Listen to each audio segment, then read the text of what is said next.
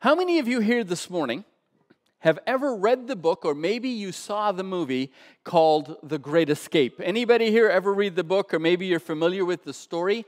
It is a true story about a group of American soldiers who, during World War II, lost a skirmish with the Germans. They were captured and they were thrown in a prisoner of war camp. Well, the American soldiers weren't there very long when they decided it was their duty and their obligation to try and escape. Well, the men were spread out over 3 barracks, and they devised this very simple plan. They were going to dig 3 tunnels that would go from each barrack to somewhere outside of the prison camp grounds.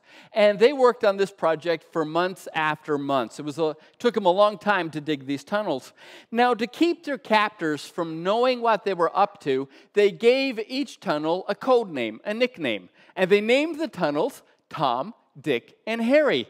And every day they would have conversations that would go something like this. Hey, I hear Tom's doing well today. I understand Harry, he's not doing so well. I hope he's doing better by Thursday. And again, this went on for months until the day finally arrived when the tunnels were all dug and they were ready to escape. And that night, some 76 soldiers escaped from their prisoner of war camp. Now, can you imagine how happy and excited they were that their plan had finally succeeded? But then imagine their surprise when 2 days later, the Germans caught up with them, shot some of them, and returned the rest of them to their prison. Now, I'm reading this story, and I'm going, you got to be kidding me. You called this the Great Escape? Because in my mind, in order for it to be a great escape, you not only have to break free, you need to stay free. Now, here's where I'm going with this morning. I don't know about you, but maybe you've been a little like me. When there have been times in your life when you've had some bad habit or some sin, and you're stuck in it. And you get free for a little while, and then you fall right back into it. And you get free for a little while, and you fall right back into it, and you feel like you're failing and falling more than you're breaking free. And if that describes you, maybe you've reached a point in your life where you're going, you know what, I just give up. I'm just tired of trying and failing, so I'm just going to put up with it. And if that's you this morning, maybe you've been a little like me, if that's you, then this morning I would like to talk to you about your great escape. I want to share with you 3 things you can do to break free and stay free. There are 3 tunnels I want you to dig today that will help you break free from whatever it is you're stuck in. Now, I want to give these tunnels a nickname, and we're not going to call them Tom, Dick, and Harry. I want to call them admit, submit, and commit. And if you would do these 3 things, if you would commit yourself to doing these 3 things, I promise you, not only will you break free, but you will stay free. So I want to share this with you this morning, and I want to start with the first one, admit. Now, folks, this is very simple. Admit simply means you need to admit that you have a problem. Every psychiatrist, psychologist, counselor, self-help guru, and every motivational speaker on the planet will tell you the same thing. If you want to have victory in your life and you want to have successful change, you first need to admit that you need to change, which means you need to admit that you have a problem. Because in life, you cannot defeat it if you're not willing to name it. Now, here's the problem with most of us. We don't like to admit that we have a problem, or most of us will have this tendency to dumb down or play down the seriousness of our problem. And so we'll say things like, oh, it's not sexual immorality, it's a lifestyle choice. I don't have an addiction, I have a disease, and I don't gossip, I'm just, encouragement challenged. I'm not a serial killer, I just happen to have a personality disorder. By the way, I'm not a serial killer, I promise. One of my favorite cartoons goes something like this. I don't see myself as unsaved, but rather as eternally challenged. We have this tendency to dumb down our problems or to play them down because we have this tendency to not want to accept responsibility for the choices that we make in life. And now, folks, I don't want to disrespect those who actually have a disorder. I have shared with you that I have attention deficit disorder. I have ADD. It genetically runs in my family. And most people, what they don't like about ADDs is that we can be rather energetic and a little hyper. And I'm no exception to that rule. But the thing that gets most people with attention deficit disorder is that we have impulse control issues. In other words, if we feel like doing it, if we think it'll be fun, or if we think it'll make us happy, we'll do it without even thinking about it. So I want you to imagine with me that I like chocolate cake. And by the way, I do. I am a huge fan of McCain's frozen chocolate cakes. No, I'm a huge fan of those. I love these things. They are garbage, but they taste great. Now, I want you to imagine that every other day I eat McCain's chocolate cake. And I don't mean just a piece of cake. I mean I eat the whole cake, because I have impulse control issues. So, and by the way, I have done this, not every other day, but I have at times sat down and eaten an entire McCain's frozen chocolate cake. But now imagine if I did that every other day. Would you think that might impact my health? Do you think I might develop diabetes or that I might gain some weight? Okay, now hang on here though, but I'm ADD. I have attention deficit disorder. You're going to tell me that if I eat the cake and I can't help myself, that I'm still going to get sick, I'm going to get diabetes, and I'm still going to get fat, even though I have ADD? Is that what you're telling me? Absolutely, because here's what you need to know. You might have a disorder. You might have come from a dysfunctional family, but it doesn't matter, because sin doesn't care if you have ADD, OCD, MPD, or whatever D you want. If you're stuck in sin, you need G-O-D, because sin doesn't care about your dysfunctional family or your disorder. Every choice you make comes with a consequence, and my ADD does not nullify those consequences. Do you know what I'm saying? Every choice I make impacts me.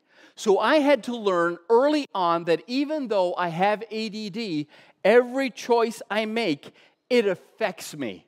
And the problem is that if I don't name it and own it, if I'm not willing to accept responsibility for the choices I make, I will never break free of those choices and the problems I create for my life.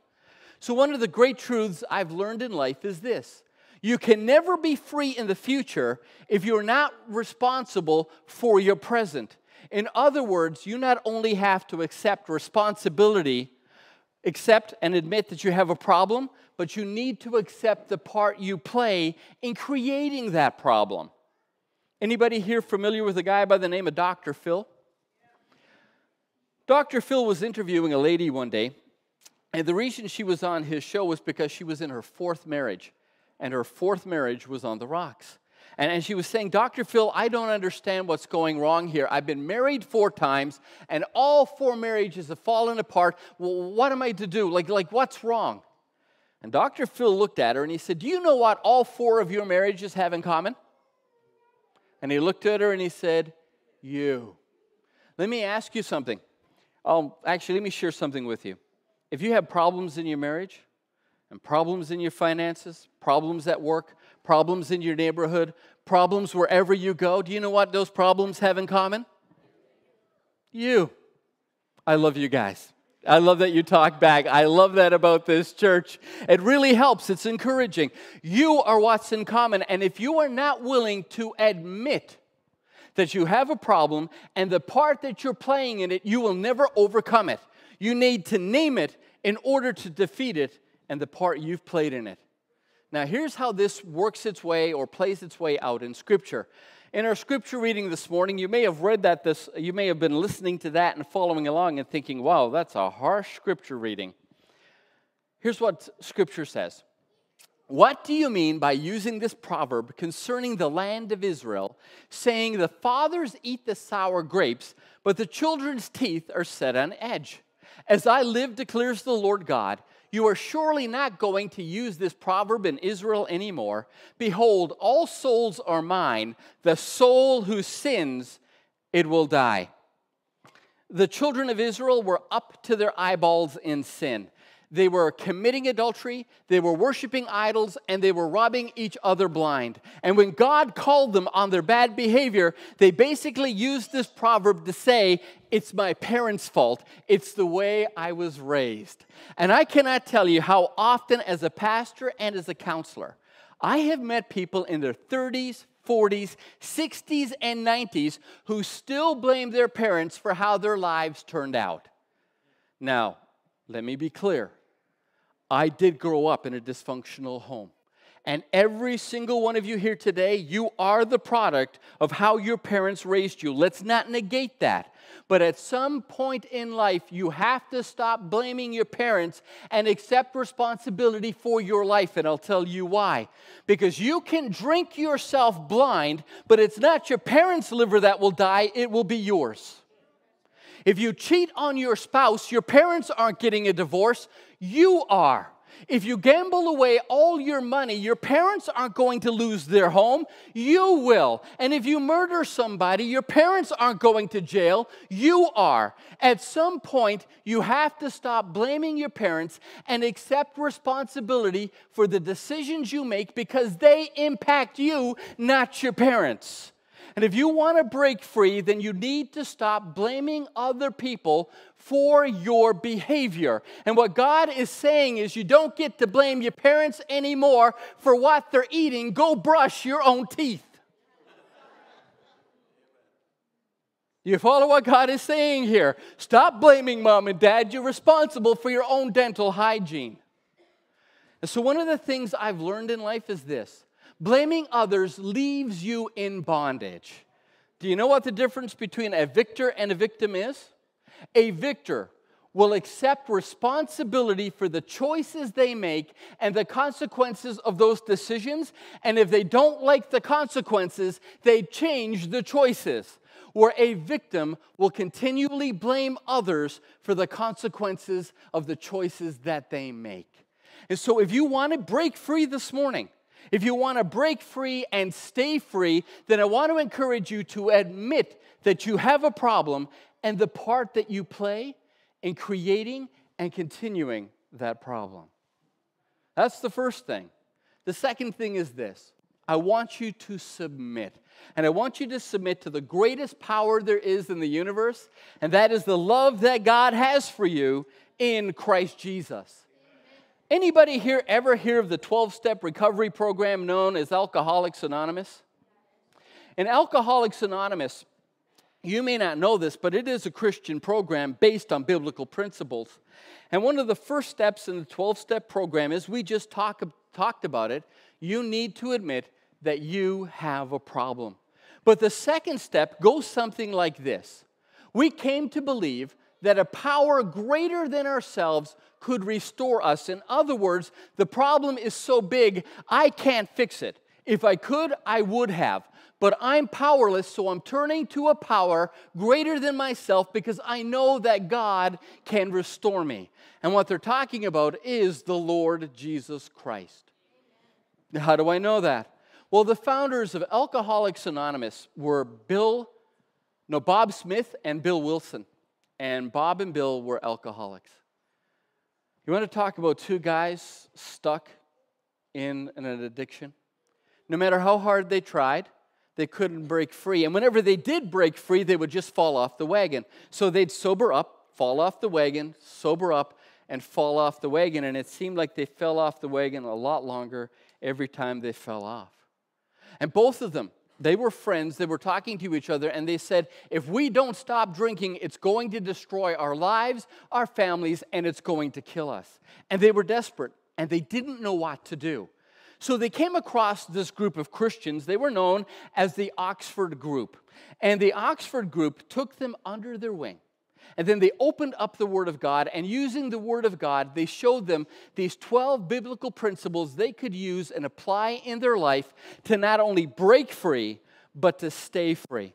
And in 1935, Bob and Bill were so excited about the things that they learned that they started Alcoholics Anonymous. And Alcoholics Anonymous is based around this idea that it requires a greater power than ourselves in order to break free and to stay free, because here's what you need to know.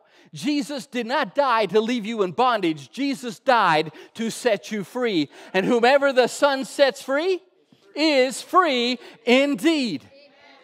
There are two powers in this universe. This one power died to set you free. His name is Jesus Christ. But there is another power in this universe that wants to break you and leave you in bondage. Do you know his name? His name is Satan, and he is committed to your slavery and your bondage. Do you know how they break somebody in a prisoner of war camp? You know how they do that?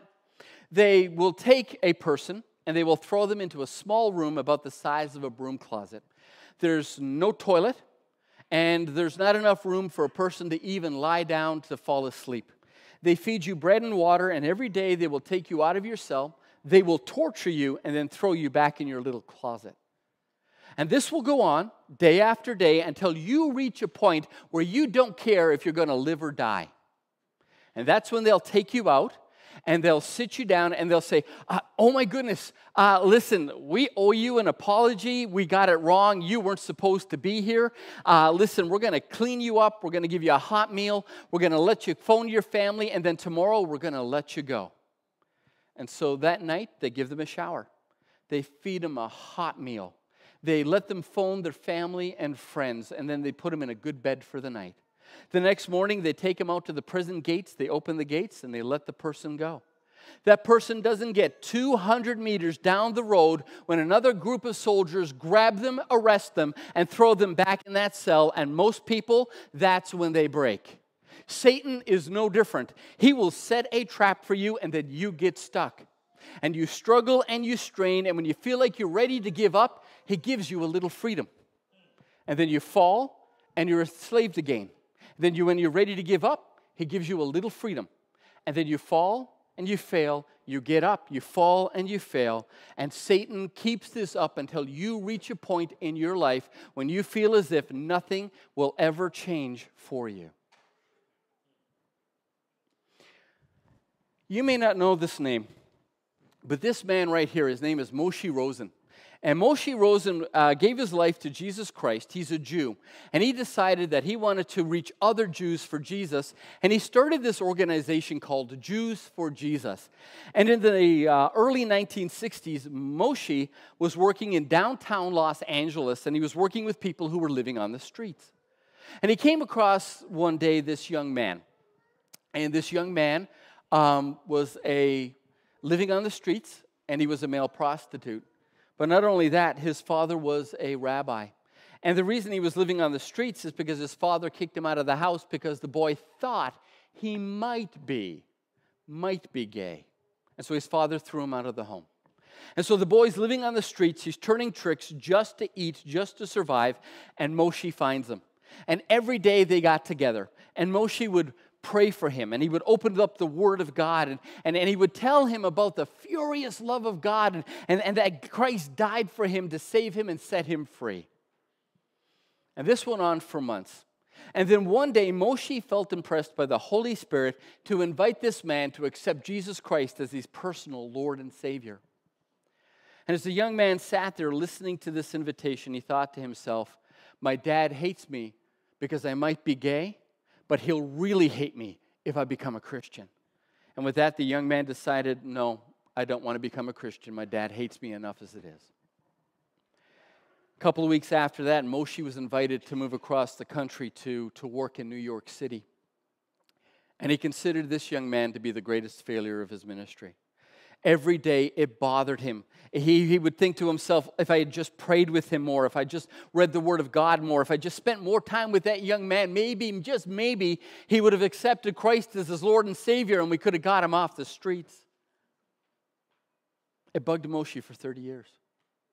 30 years later, he's invited back to Los Angeles and he's a guest speaker at a Christian conference.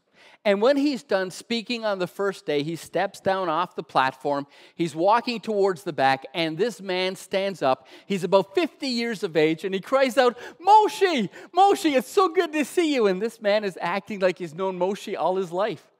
And Moshe is looking at him and going, do I know you? And the man looked at him and said, Moshe, 30 years ago, I was living on the streets. I was a male prostitute. My dad had kicked me out of the home. And you invited me to accept Jesus Christ as my Lord and Savior. And at the time I said no. But Moshe, let me tell you something. The next few years of my life were an absolute living hell. So much so, I come to understand that if I didn't give my life to Jesus, I was going to die on the streets. So Moshe, I accepted Jesus as my Lord and Savior. And by the way, Moshe, I want you to meet my wife. We've been married for 25 years. These are my kids, and these are my grandbabies. Brothers and sisters, don't you ever allow anybody to tell you you cannot change. Don't you ever allow anybody to tell you that where you are is where you're going to be forever. Don't allow anybody to tell you that your cause is hopeless, because whomever the Son sets free, they are free indeed. And all you have to do is admit that you have a problem, admit that you need Jesus, submit yourself to the love of God in Christ Jesus, and whomever Jesus sets free, they are free indeed. And so if you want to break free and stay free, admit that you need Jesus. Admit that you have a problem. And then submit yourself to the love of God that sets everybody free in Christ Jesus. And then the last thing I want to encourage you to do is to commit yourself to God's plan for your life. In Romans 12 and verse 2, we read, "Do not be conformed to this world, but be transformed by the renewing of your minds." This is the Bible's way of saying the world has a plan for your life, and God has a plan for your life. The world's plan for your life is bondage to sin, but God's plan for your life is freedom, and the greatest freedom you can have is to be like Jesus and do the will of your Heavenly Father. And what you want to do is understand that the ultimate freedom you can have is to be like Jesus. The ultimate freedom for any human being is to be like Jesus. That's God's plan for your life. That's the first plan. Do you know that?